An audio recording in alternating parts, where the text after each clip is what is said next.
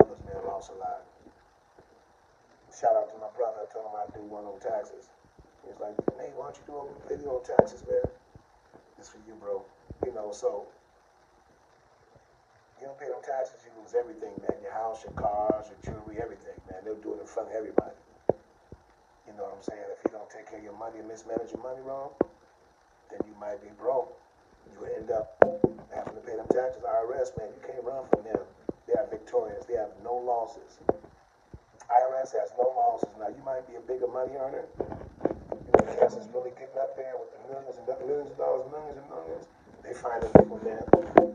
They find them people. You can run for a minute, man. When they come, they get you when you really need the money, too. They get you when you get more money. And whoop, take it all. You got to pay these taxes, baby. And then running from Uncle Sam, you can kind of alternate the paperwork. You can find an accountant. You can find a tax broker person. And they ain't going to be able to go around their money. They're going to find out about the money, man. Trust me.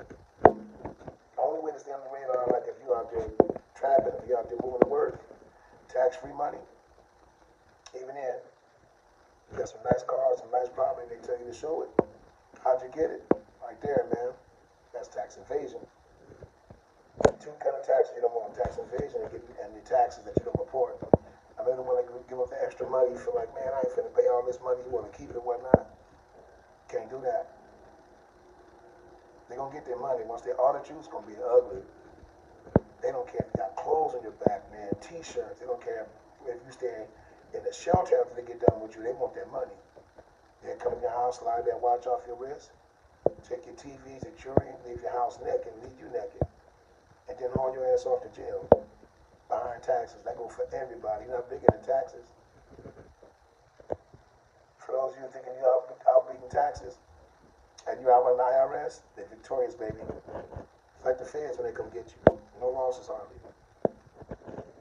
Pay your taxes, man. That's the best way to do it. Pay it up front. You got to worry about it later because you're going to lose more. You don't want to be upside down, man, because they'll come and take everything from you. And if you got your family there, too, they'll leave all your homeless and say, hey, he's got to move out. And put a lock on your door and you're gone, man. It's a lien hold on your house. You can't do nothing with that. And they taking that right to the tax bureau.